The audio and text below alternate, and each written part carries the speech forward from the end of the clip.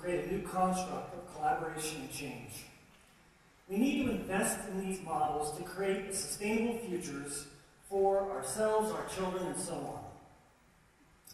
Opportunities for diversifying the economy abound, but we must invest our time, our money, and our political will to make these changes. The good old days, they're in front of us if we can embrace the change. My name is Bryan Wachs. A lot of people call me Wacko, and I consider myself a human being walking this planet trying to do the right things every day. And yes, I fully embrace my mediocrity. I really care about my community and people. I'm a wannabe athlete, I'm a nerd. I've lived this to a hedonistic lifestyle. We're outside of Philly, go Eagles. DC, New York City, Los Angeles, and I lived in Vail for 25 years. And I've been a serial entrepreneur. That's not as sexy as it sounds, by the way. I've had my successes and my failures, and after the 2008 crash, I lost my income, I lost my wife, I lost my health for a year, and I lost my home to foreclosure. And that is probably the best thing that has ever happened to me. I went through a program at the Vail Center to figure out what drives us. How do we take our passions and go through life with meaning? And I came to know my purpose, community through commerce. So from that perspective, I want to talk about sustainability and how we know it in the mainstream and how we might redefine it, cutting across the spectrum of lifestyle, environment, and business. So I want to talk about the opportunity that we have, everybody in this room and in this planet, have in front of us, if we're willing, as I said before, to invest our time, our money, and our political will to make it happen. Not only as individuals, but as members of a community with common interests and goals.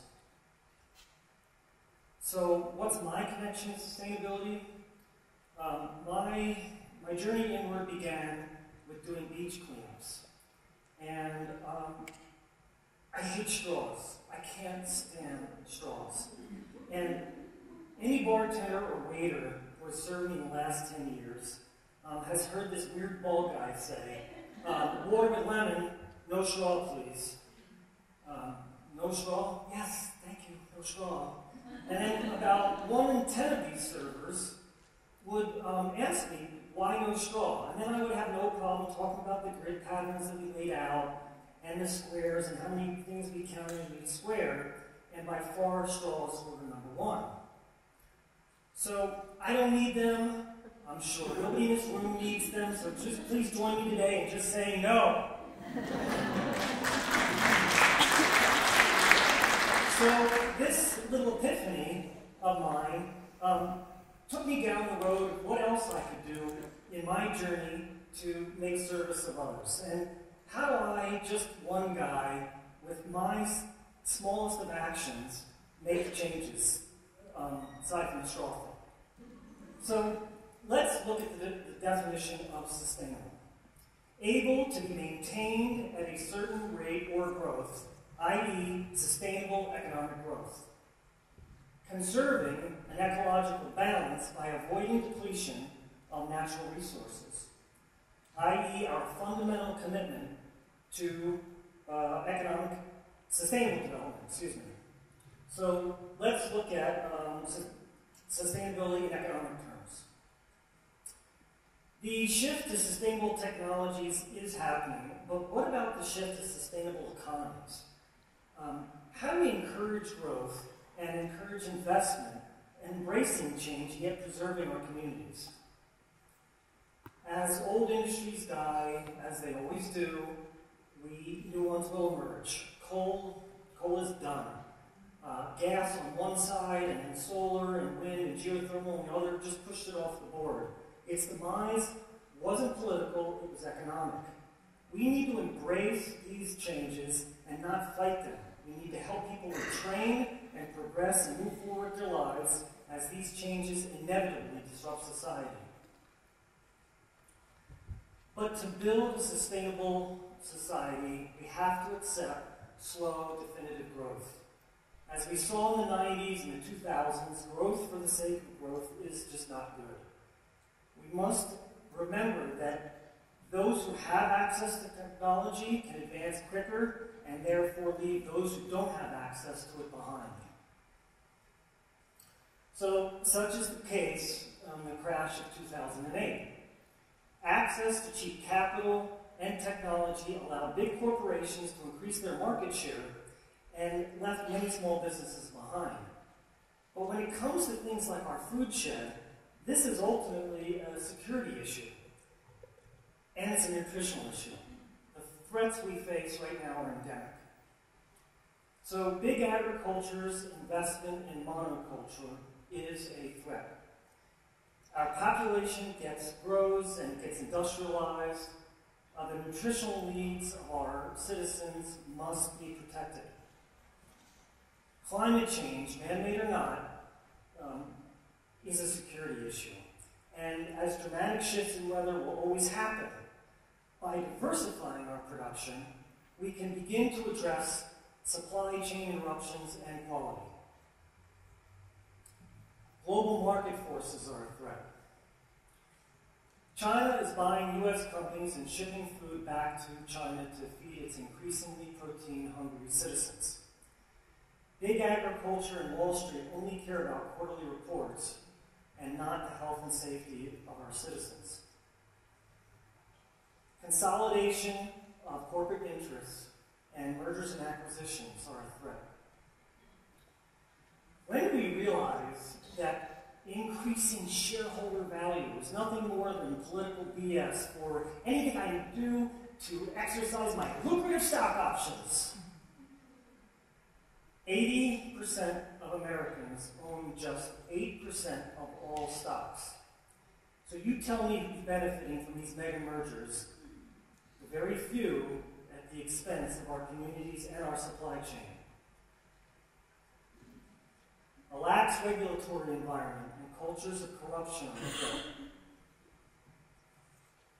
JBS meats are providers of 25% of the beef and 18% of the poultry production in the U.S. Their scandals of bribery in Brazil pervaded the government, and their poor conditions in their processing plants have hurt our ability to control our food supply. So what do?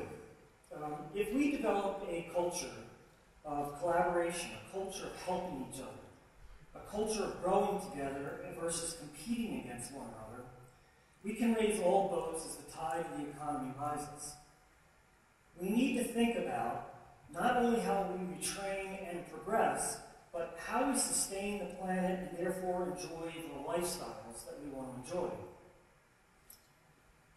Virtual reality, robotics, AI will change us in ways we don't even know yet. We can create a culture of change by embracing it and invigorating our populace by challenging ourselves and keeping young through constant exploration and learning. We must use technology to move forward, but not at the expense of our planet, our community, and our neighbors.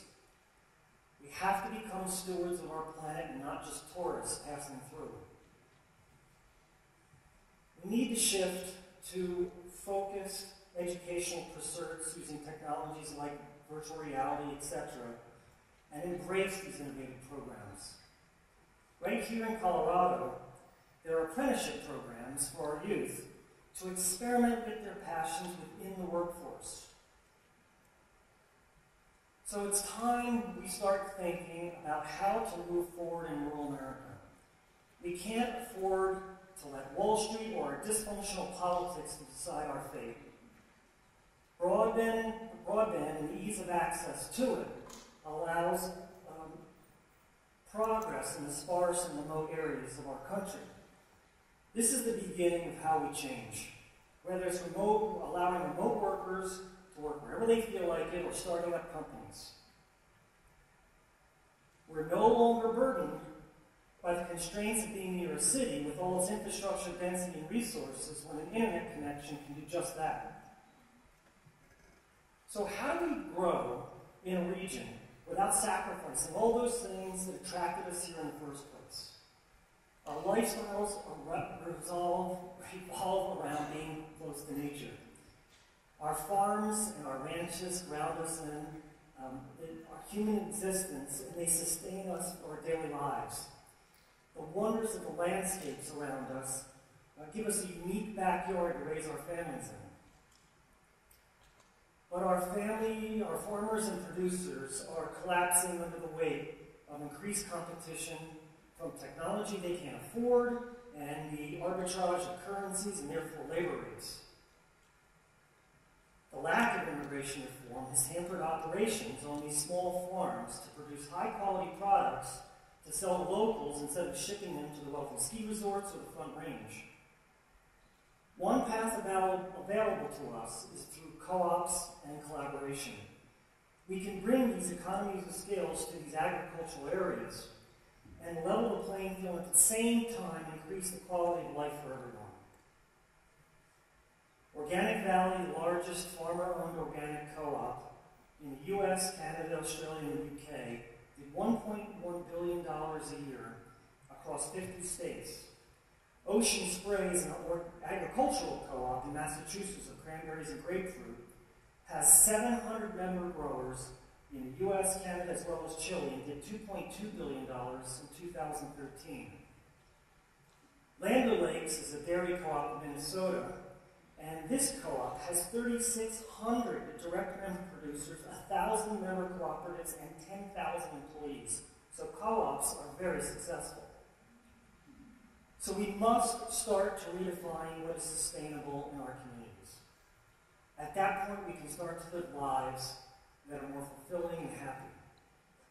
So for me, this is how I redefine sustainable.